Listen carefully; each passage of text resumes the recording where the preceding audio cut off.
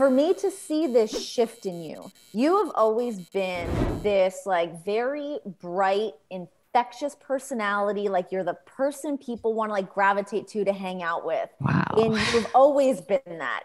And now to see this version of you that's just like this clarity that you have that's like, oh my God, I feel like I can like see your third eye happening like before me. Like, teach me your ways. How did you, like, what was the process of going through those things and revisiting, I guess, some of the trauma that comes with being catapulted into the position that you were in dealing with some of the body issues that you were dealing with, and just those struggles of the highs and lows to where you are now to fully understand and concept all those things that you went through?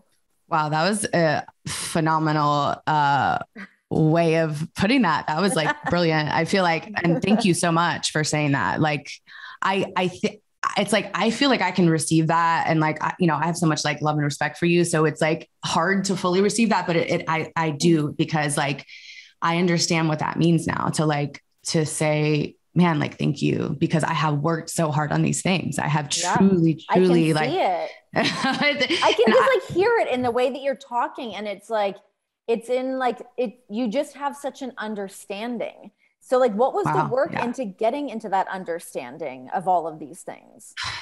So first of all, you said it in the first part of going into this question. You said, like, when you get catapulted into something like fame or something like, extremely high pressure, you have that expectation of yourself. I should be here. I should have this shit together. I should have this understanding. I should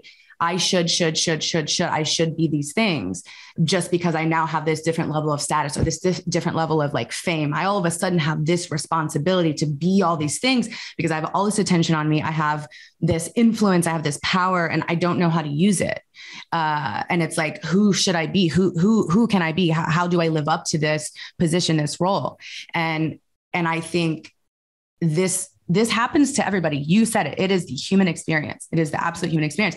But it's like on a level of being at the height of something, being on television, being a very select few in an industry that people work their whole lives to get to, right? Like, it's so prestigious and sorry, one second. It's so prestigious.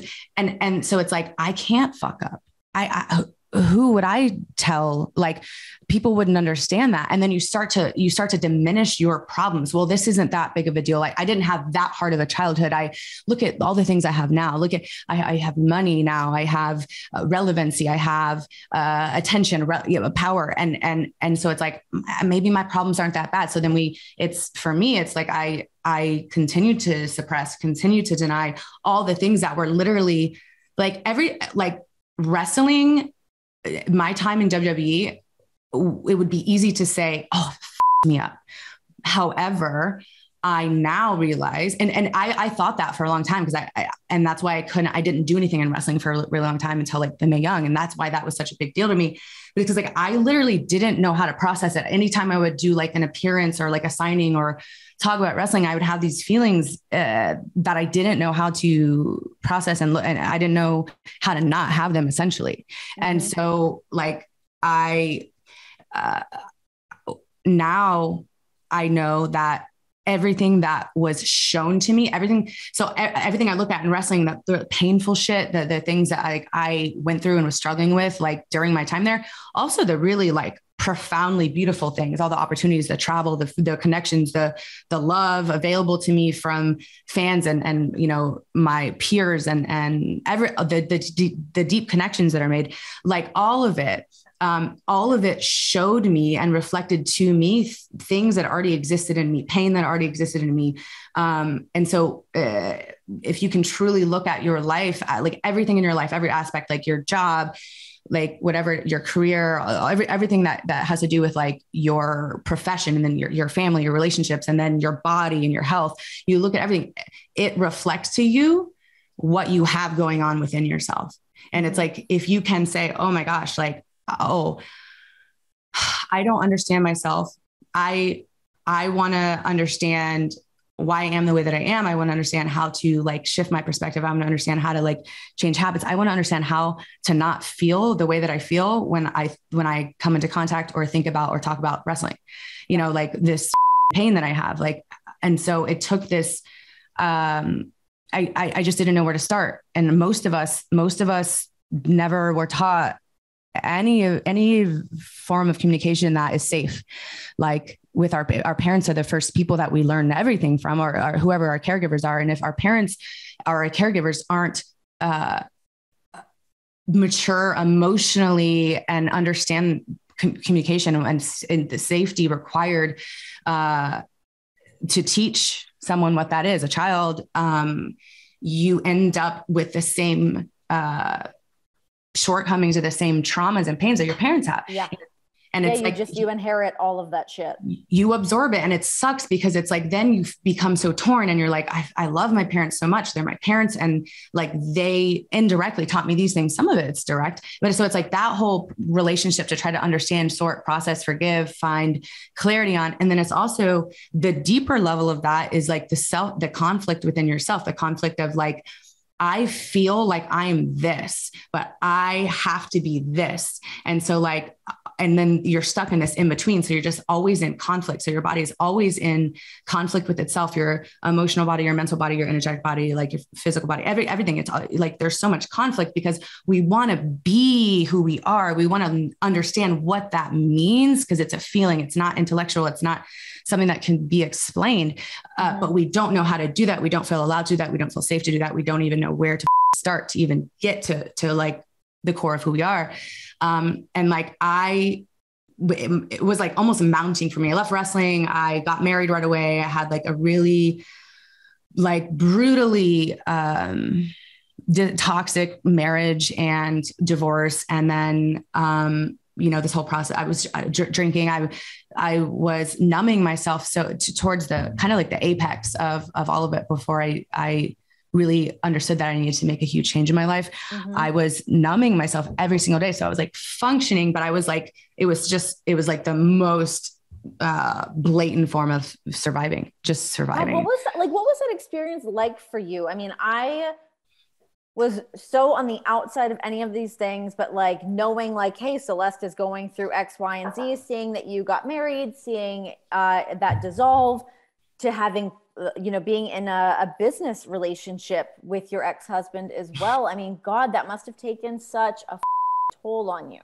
Oh my God, dude, think about it though. Like if everything's a reflection of your internal world, your internal life, I left wrestling. I left wrestling because I was like, I thought I was just going to get fired. I felt like less and less relevant. I had so much like shame. I had gained all this weight and like my body was just giving me every signal that I was not okay. Like emotionally, like mentally, I had so much like hatred for myself. I had so much resentment for myself. And like, then that projected outwards towards others. And like, it just, I was like in self-destruct mode. And so I just asked for my release on a day that like, it was like a really shitty day. I remember it so specifically. We were in Philadelphia. Every time I would be in that building, I would think of that moment with you in the locker room. God. All the time. I know, it's so crazy.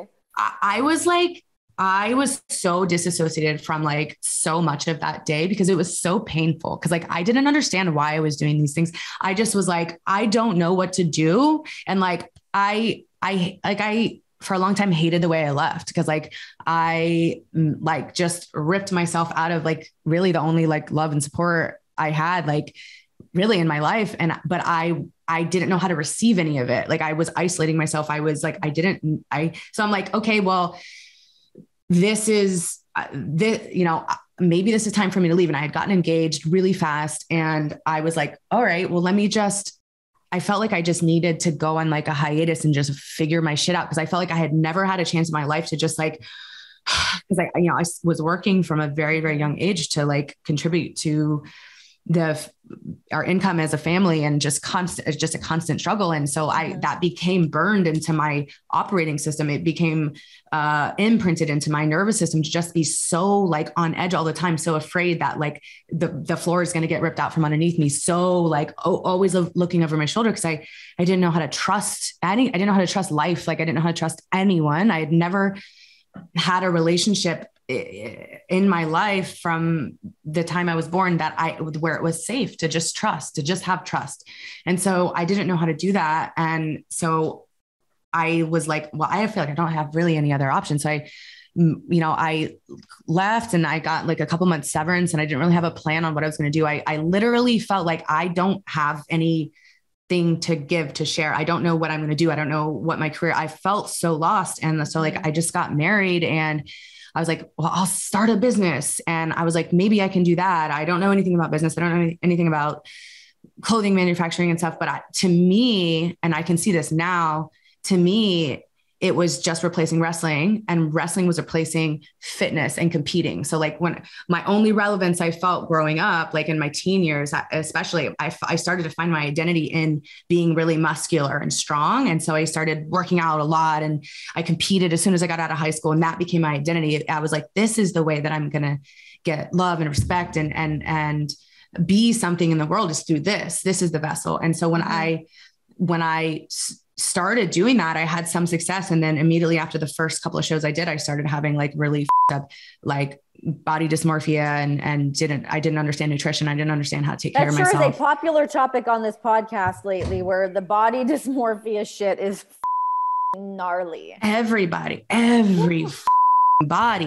literally, and so it became very toxic and unhealthy, like in like the fitness industry, my competing days. But I still was like, this is my meal ticket. This is my bread and butter. I don't know what the else I would do with my life. I thought so little of myself. I thought so little of myself. No respect for myself. And it's that just like kills me to hear. Oh my gosh. Isn't it crazy though? Like, yeah.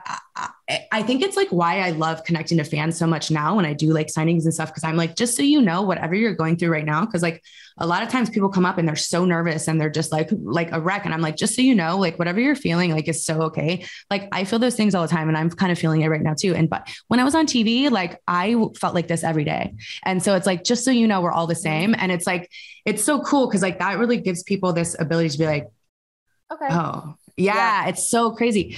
So like, when I found wrestling, I wasn't having any success anymore in the fitness industry, but I was still trying to make it work because I didn't know what else to do with myself. Kind of going to college a little bit half-ass, maybe I'll get an associate's degree and whatever. And then I had the opportunity to try out for WWE. We all know how that went. And wrestling became my new vessel. Like, this is how I'm going to get, this is how I'm going to be someone. This is the only way. This is it. This is my opportunity. So I grasped it so tightly. Like, this has to work for me. This is my way to be someone in my life. This is it. And so that's why, like, when it didn't turn out to be that for me, I think like I just started falling apart and like being like, why can't I figure this out?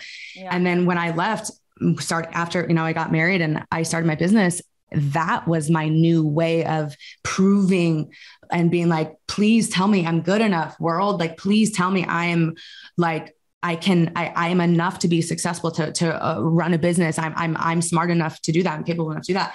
And 7 years I tried to do that. And I eventually, towards the end of that, before I met Grant, he's my fiance now, he's my business partner. He's truly been my teacher. And now, like, it's so insane to unravel like the process of the stages of like awakening I went throughout our relationship leading up to now. But when I met him, I had just left. I had just come out of, I was like months away from coming out of like a medical detox for drinking. And so like, there was a third time. So that means like, I literally could not find it in myself to look at the root problem, to look at why I was doing that, to why I was numbing myself. I was like in this prison that I didn't know how to get out of. And I didn't even know that I had built myself into it.